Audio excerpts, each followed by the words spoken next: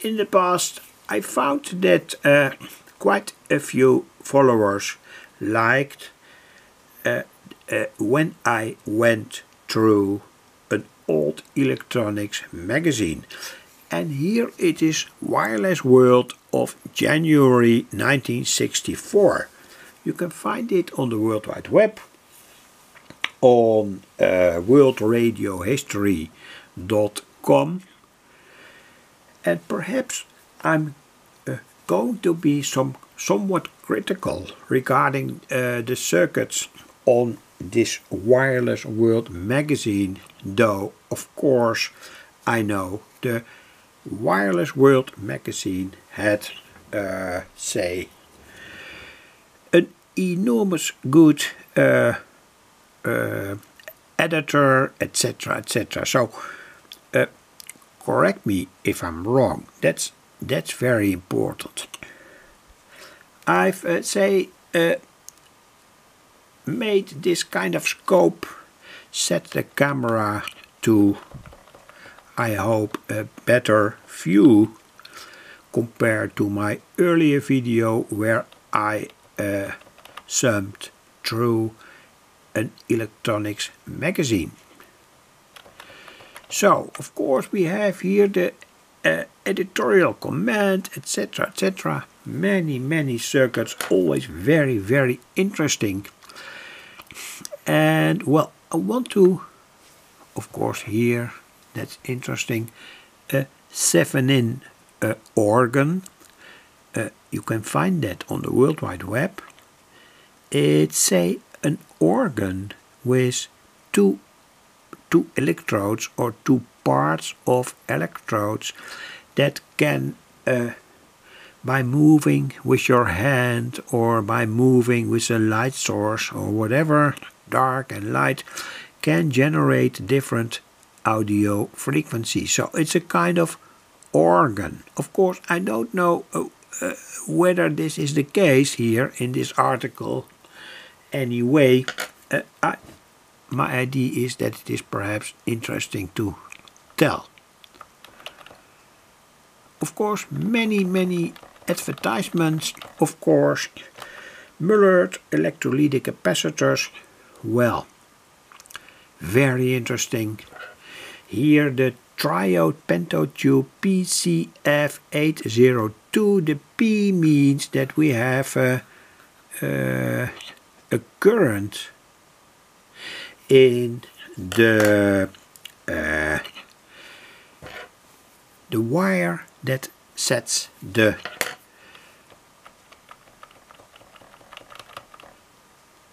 that is responsible for the electron flow. So the incandescent wire inside that PCF tube, and P means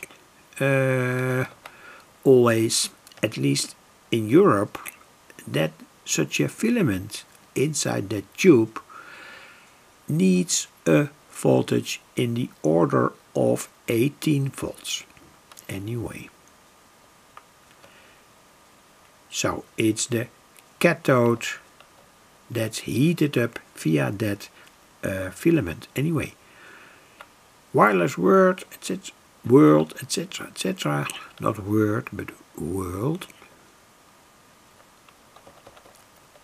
And this is, of course, a very interesting article of T.D. Towers regarding elements of transistor pulse circuits. And when you follow my channel, I'm more or less always busy with these kinds of circuits, say multivibrators, sine wave oscillators, etc., etc. You can of course ask why. Why is this so interesting? Well, it's a kind of focus on electronic circuits that have to deliver a certain waveform. But this is of course not about that. This is about how a transistor reacts when it gets a pulse on its base, or you can also send the pulse to the emitter of a transistor. Anyway, let's look and see and watch. Very, very interesting, and that is also why I have chosen this magazine. There's always for me a kind of balance between, say, the things that I want to explain to youngsters or so, or everyone interested in electronics, etc., etc. So we have here the so-called phase splitter. Well, it is, by the way, complete properly circuit, but it's important to tell that, for instance, here this transistor has no bias. It can work as a phase splitter. So here we have, say, the positive part of the phase. When you send in here a sine wave of whatever frequency, let's say audio 1000 Hertz, you can say find here the positive part of that sine wave and here the negative part of that sine wave. But the problem of this circuit is that there is no bias. And that's a kind of problem that we see everywhere here. These circuits are completely right. No, real complaint about such a circuit. But when the transistor has no bias, and when you send in here a certain signal, audio, especially an AC signal, the transistor will act as a kind of overdriven switch. When there is no resistor here to set the bias and no resistor here to set the bias, and you can see that in many circuits that I published, there is here a potentiometer of 22K. This is, by the way, a PNP transistor, can also be an NPN transistor. In that case, this must be positive and this must be negative. So let's look to another circuit of this magazine. This is a phase inverter here. I have to say that I don't know so much about that issue, the phase issue anyway. So I cannot comment here on this circuit. Back to the next circuit, the so-called emitter follower. Well, that's of course one of the classic circuits in electronics. The only problem here that there is no bias of the emitter follower. So in this case, when you send in, for instance, here an audio signal between 20 Hz and 20 kHz, or 20 Hz, perhaps 400 kHz, this circuit will not work. You need here a resistor between the collector here and the base, and that resistor is 220,000 ohms, and this resistor must be 1K. So 1000 ohms. This is a PNP transistor, so here is a negative and here is the positive. When you need NPN transistor, this is the positive and this is the negative, etc., etc. The whole circuit stays the same, and send in here that signal of whatever kind via a separation capacitor in the order of 100 nanofarad. I see on my camera that I only have approximately 5 minutes. Anyway, no problem. Go to the, well, this is a so-called Parafast amplifier. I never made it and I cannot comment on it. This is a differential amplifier. I have to say that I wanted to make it and did some experiments, but don't have, say, conclusions about how to make it in practice, etc., etc. You can see this differential amplifier, for instance, in audio amplifiers, going from 10 watt and especially on the higher audio output, say 50 watt or so. You often see this set up. I have no experience with that, so I cannot explain much more about that. Well, I am on 11 minutes on my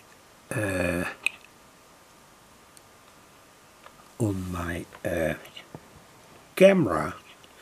Anyway, transistor operation amplifier, I don't pay attention to that because you can use, for instance, when you want to do experiments, a 741 op amp or a TL071 op amp, and there are videos on my YouTube channel where I explain that. This is perhaps interesting. It's a sign changer. I don't know exactly what it means. I think the waveform is changed, and well, it looks to me as a kind of amplifier, but of course when you overdrive a transistor, give it a too high input voltage, the waveform will change in general from a sine wave to a square wave, etc., etc. Well, okay.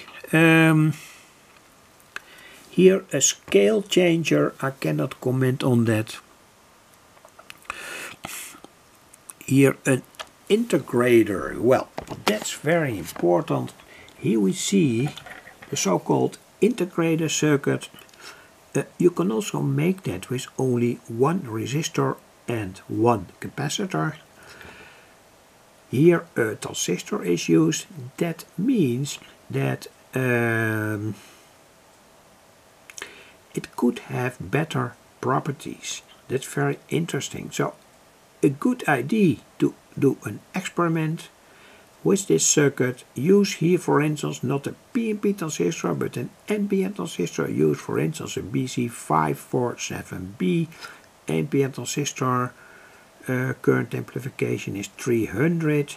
Use here, for instance, 1K, 1000 ohms, and here, for instance, a resistor between 1K, 1000 ohms, and 10,000 ohms. Send in a signal, an audio signal or whatever, not whatever, but an audio signal via a separation capacitor here, and then look what happens with that, say, sine wave that you can send in here. Sine wave.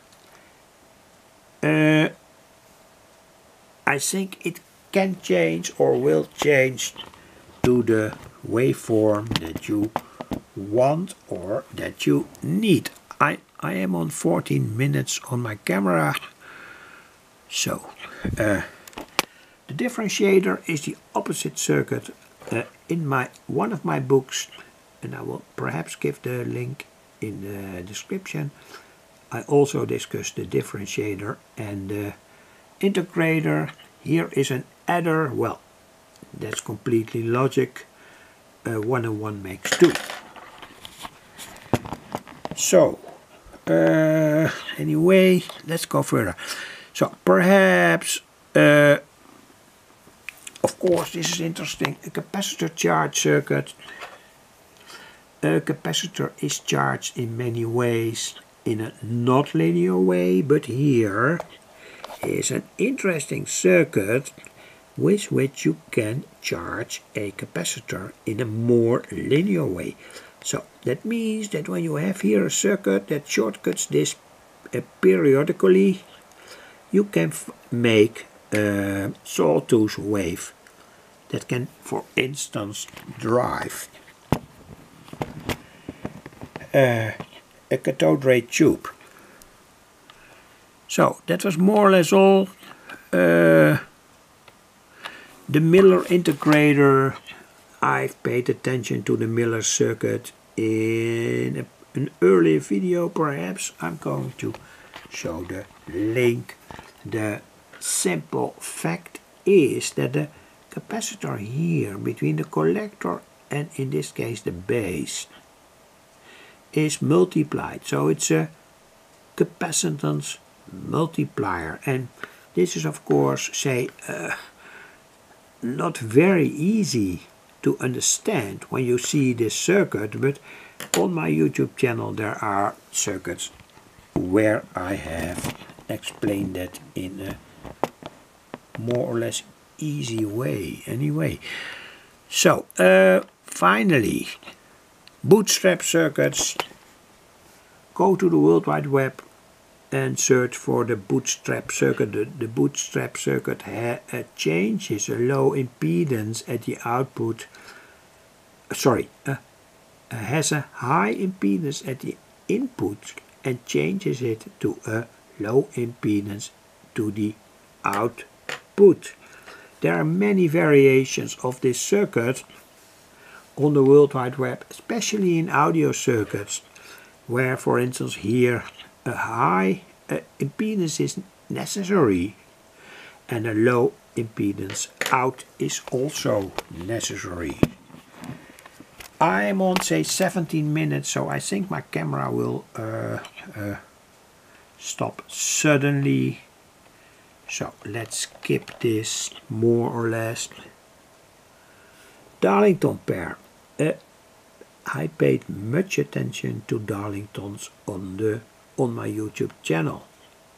Here it's made with 2 PNP transistors. You can make it with 2 NPN transistors. For instance, here the BD139 and here the 2N3055. It has an extremely current amplification factor that is very good and can be used in many applications. For instance, in, say, the so-called Miller circuit. Anyway, what's this? Bootstrap. Again, a Bootstrap circuit. Not changing, but usable to connect a high input impedance source and transfer it to a low impedance source. What's this? A blocking oscillator. Many of these circuits are on my YouTube channel.